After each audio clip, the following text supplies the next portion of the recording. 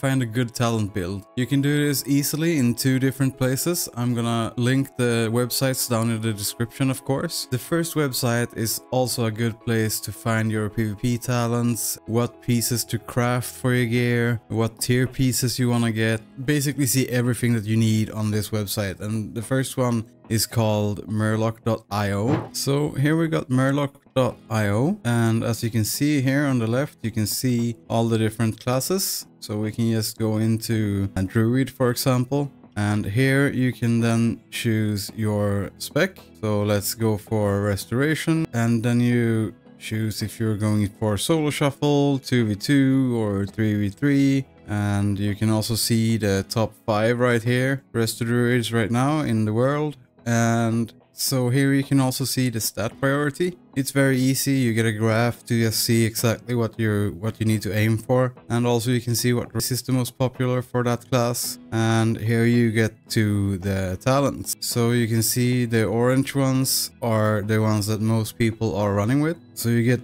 both the class talents and the specialization talents, of course. So it's very easy to find a good build right here. If we go down, you can see the PvP talents. So you can see the most popular ones. So if we go down from the PvP talents, we get to the equipment, and you can see every single piece that you want to go for, like the crafted head and what tier pieces. So it's very easy to get a good hang of what you need to do for your character to get started.